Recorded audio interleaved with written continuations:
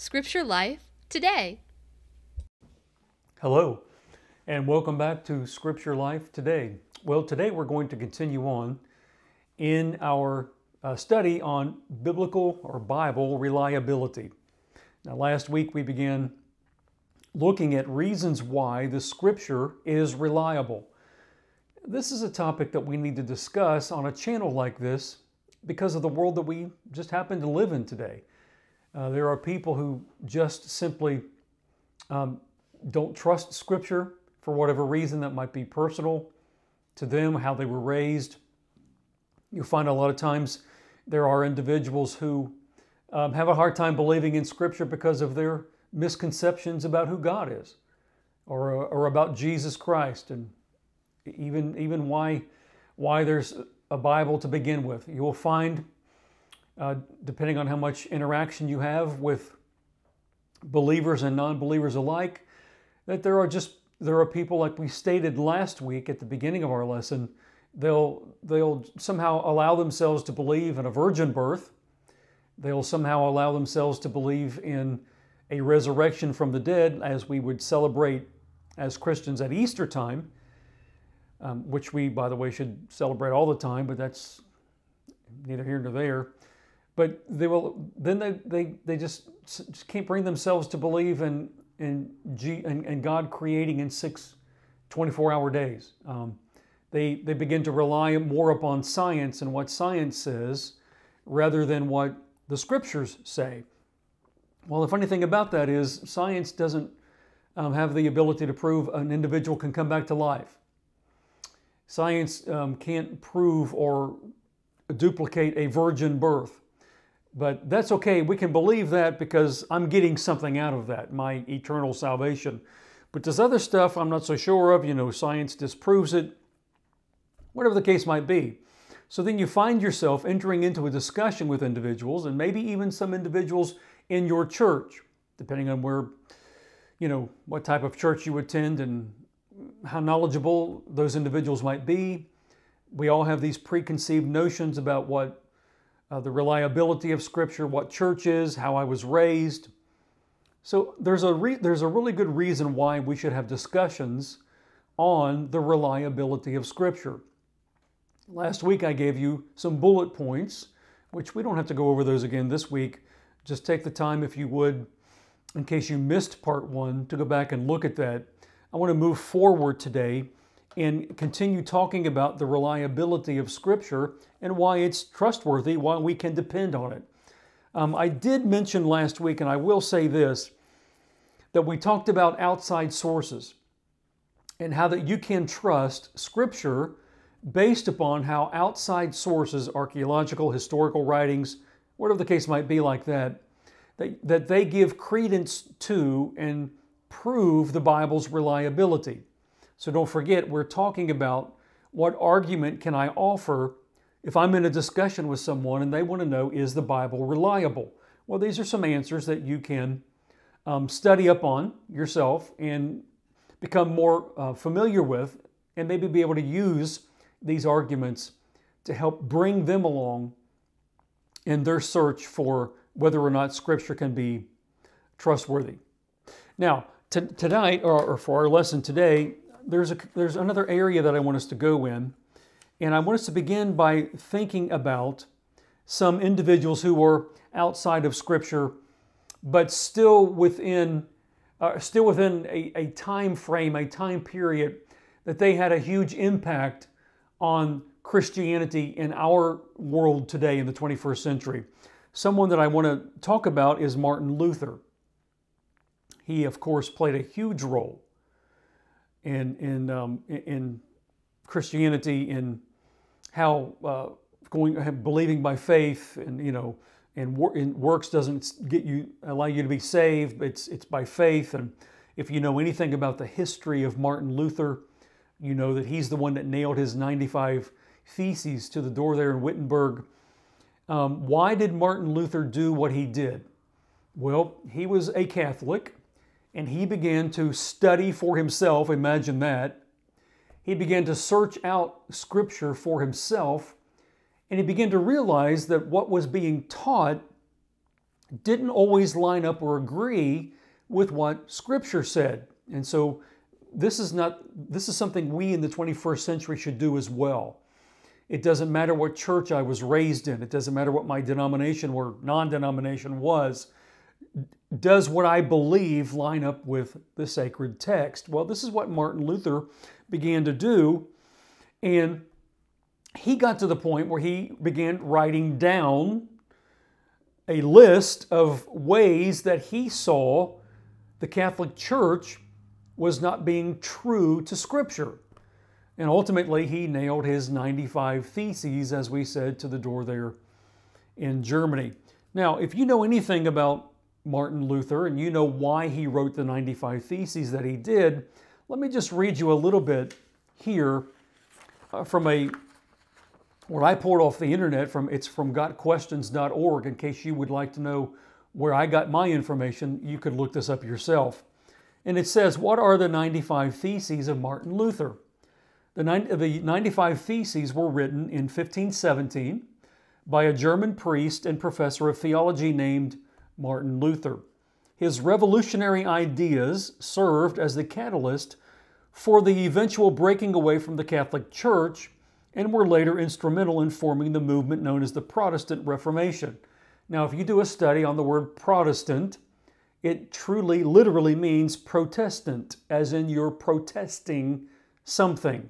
Well, Martin Luther was protesting against the Catholic teaching at that time, where he saw it going away from what the text says. So Protestant, or he became a Protestant. Whether you realize that or not, that's exactly what it means. In essence, his theses called for a full reform of the Catholic Church and challenged other scholars to debate with him on matters of church policy. Can you imagine that today? Today we get angry if somebody doesn't agree with us or accept our lifestyle or our gender or whatever it might be. Here's an individual who was willing to enter into a debate, something that you got to use your brain with, and that's in short supply, it would seem, in our world today. But Martin Luther was one of the individuals who believed in having an honest intellectual debate surrounding Scripture. May God help us find such individuals as we go through our life each day. But back to the printout. One of the major issues that concerned Luther pertained to the matter of church officials selling indulgences to the people as a means of releasing them from having to exact penance for their misdeeds. Indulgences were also claimed by the church to limit the amount of time the purchaser's loved one would spend in purgatory. And so on it goes. But here's the point, without me having to read this entire document.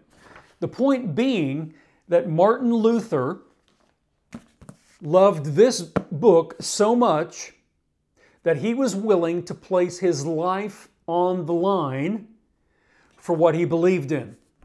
And so in the 21st century, in 2022, I have to ask you, I have to ask myself, do I believe in the Bible to the point that I'm willing to stake my life on it?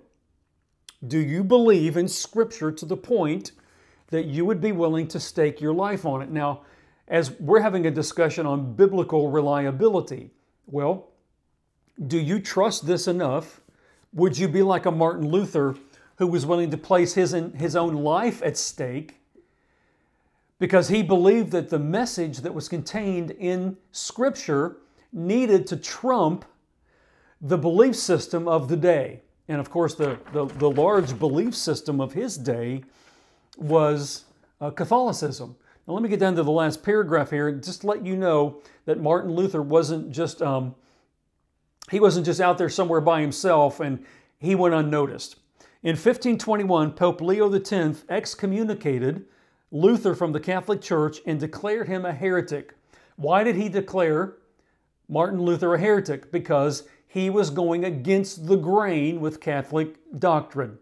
He wanted to declare what thus saith the Lord. If you recall from last week, over 400 times, Old Testament writers, what thus saith the Lord. Martin Luther was willing to place more emphasis in what thus saith the Lord than what the Catholic doctrine taught.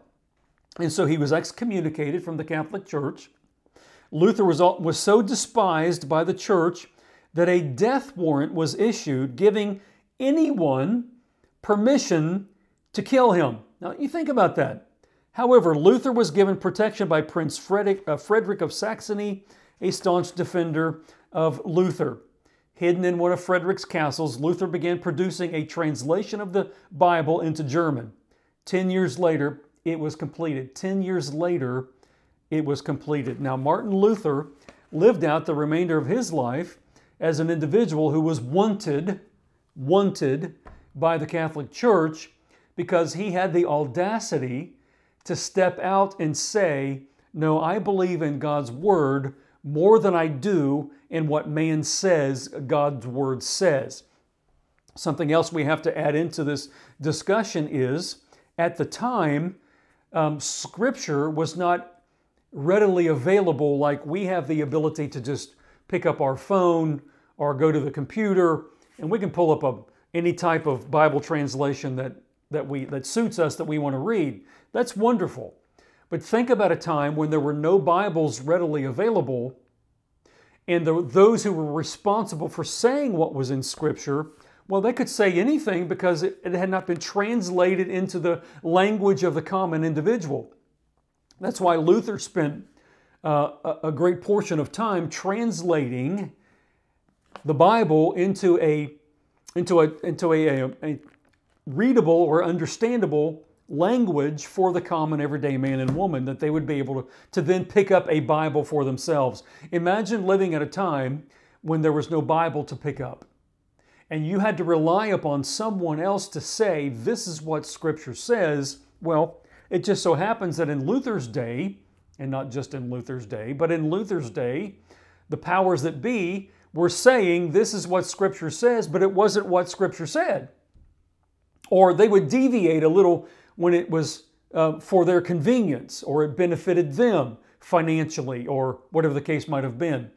So Luther was willing to step out to the point to put his life on the line so that Scripture could be understood and read by the common everyday man and woman. Now that is having so much reliability in the text that you're willing to say, I believe in this so staunchly that I'm willing to sacrifice my life. Do you believe in Scripture like that today? Does it play a role in your life at all? Or is it just there for you to do your read through the Bible in a year, whatever it might be, plan? Well, that's great. But how much of the Bible do you really, truly get inside you each and every day to the point that you can share that with others and you have answers to provide others because you've taken the time to study Scripture because it means the world to you? Now let me give you another illustration. That was Martin Luther. Have you ever heard of an individual named William Tyndale? Well, William Tyndale was an individual who gave his life. You've heard of the Tyndale translation. He was also willing to give his life for something that he believed in, Scripture, because he knew also in his time that it was being misinterpreted and misapplied as it was in Luther's day. Now, William Tyndale was placed in prison for his belief, and this is a letter that he wrote in 1535, and I want to share some of it with you. I got this from the firstenglishbible.com. I believe, most excellent sir, and a little bit of speculation on who he was writing to, but he wrote this from prison in 1535, that you are not unacquainted with the decision reached concerning me. On account, I beseech your lordship, even by the Lord Jesus, that if I am to pass the winter here, to urge upon the Lord commissary, if he will design to send me from my goods in his keeping a warmer cap, for I suffer greatly from cold in the head, being troubled by a continual cold, which is aggravated in this prison vault, a warmer coat also, for that which I have is very thin, also cloth for repairing my leggings, My overcoat is worn out. The shirts also are worn out. He has a woolen shirt of mine. If he will please send it. I have also with him leggings of heavier cloth for outerwear. He likewise has warmer nightcaps. I also ask for leave to use a lamp in the evening, for it is tiresome to sit alone in the dark. But above all, I beg and entreat your clemency earnestly to intercede with the Lord Commissary, that he would design to allow me to use my Hebrew Bible, Hebrew grammar, and Hebrew lexicon, and that I might employ my time with that study. Thus, likewise, may you obtain what you most desire, saving that it further the salvation of your soul. But if before the end of winter a different decision be reached concerning me, I shall be patient and submit to the will of God, to the glory of the grace of Jesus Christ my Lord, whose Spirit may ever direct your heart. Amen. W. Tyndale. Think about an individual who was in prison. It's wintertime. It's cold. He doesn't have enough clothing to keep him warm. He's in a cold, damp, dark cell. He's asking for garments to keep him warm. He's asking for a hat for his head. He's asking for leggings for his legs. And he also has the audacity to ask for his Hebrew Bible, for his lexicon and his dictionary, and the light that he might study because it gets tiresome sitting in the dark. Why was William Tyndale in the situation that he was in? Because he placed such faith that this was the Word of God, that it meant the world to him, that he was willing to endure whatever he needed to endure in order that God's Word might get out to the common individual. Do you have such faith in the reliability of Scripture that you're willing to allow yourself to endure what might need to endure so that God's Word can go forth to the next generation through you, through your family, through your home, through your job, through your place of employment or school or wherever it is you go each day, the world that you run into each day? Do you have enough trust and belief in the reliability of Scripture that it dictates the decisions that you make, or the places that you go, or the way you spend your money, the monies that God has blessed you with to be a steward? Do you have that much faith and that much trust in Scripture? Do you faithfully attend church? Or is church just something you do when there's nothing else to do? And, or it's Easter time, or it's Palm Sunday, or look, it's Christmas time again. Perhaps we should go down to church and attend a service and act like we have something. Here's an individual who spent a lot of time in prison because the Bible meant that much to him. Here's Luther, who spent a lot of time in prison because the Bible meant that much to him. Here's a man who was willing to have a price on his head to ensure that the text went forward. All right, so I think that's pretty powerful. Those are pretty powerful motives that exist outside of the text that we can point to from a historical reference, and there's no doubting that individuals like William Tyndale or Martin Luther existed. These men existed beyond the shadow of all doubt. And they lived their life from the standpoint that Scripture means more to me than anything else. And yeah, ultimately they paid for it. But who do you think was the better of it? I mean, think about the years, the hundreds and hundreds of years since the Tyndales or the Luthers, and the example that they left.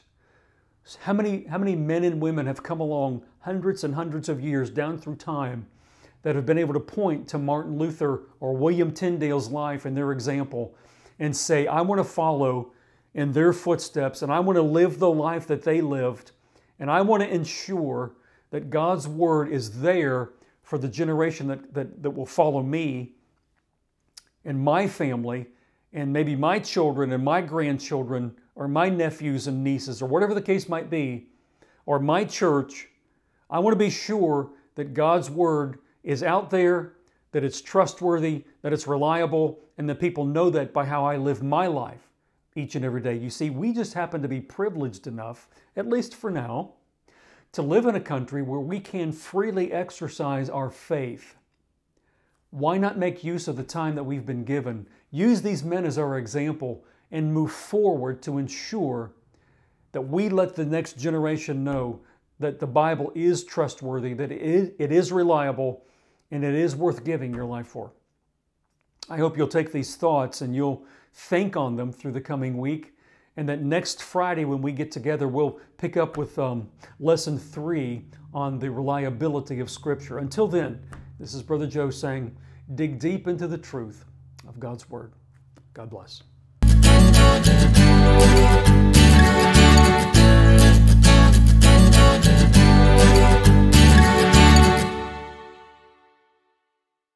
Scripture Life Today is a teaching ministry of Joe Lunsford.